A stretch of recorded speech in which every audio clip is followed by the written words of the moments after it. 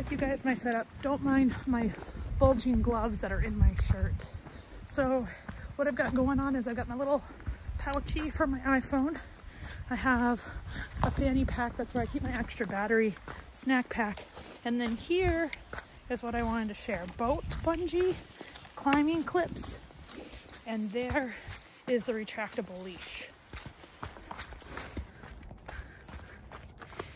So you can see Kate has a green leash right by her. That's actually a 3-foot biothane line.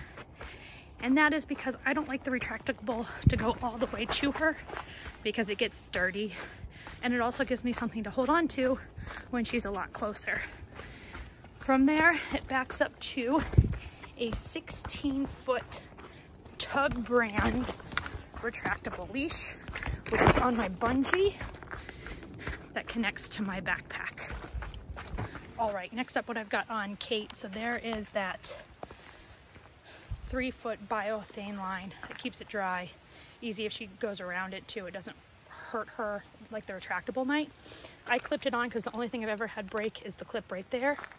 This is my safety handle. It tracks to her martingale, so when we go off to the side of the road or we see a dog or whatnot, and you might have seen this part, that's her GPS tracker. What do you think, Kate? Let's get back to hiking. Okay, here we go.